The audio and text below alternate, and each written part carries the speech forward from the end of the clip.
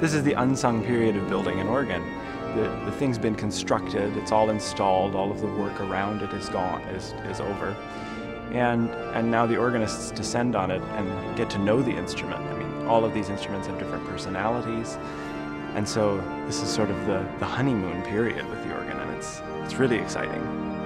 The number of possibilities of registrations that you can do with it, the amount of color that's available to the organist, the variety in volume and timbre, and all of this is so tremendous that learning what it does really well, what it wants to do, what it doesn't want to do, and what works best on certain repertoire is a huge part of the learning curve with any new instrument.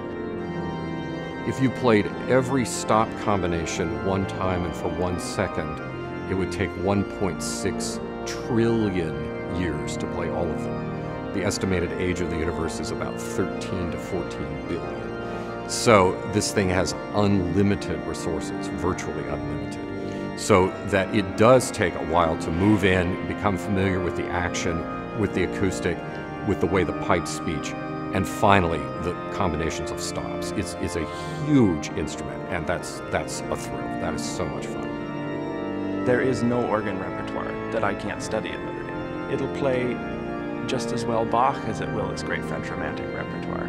So now when you come to Notre Dame as a student in organ and you say, I want to study Roibke, you can study Roibke where you wouldn't have been able to before. Paul Fritz is an organ builder of vast experience. He has some of the most keen ears that I have ever experienced up close and personal. It is a miracle. It's one of the most complex things that I can imagine in the musical realm. It's really stunning. It is a significant instrument in Paul's opus list, and it is a significant instrument in the United States.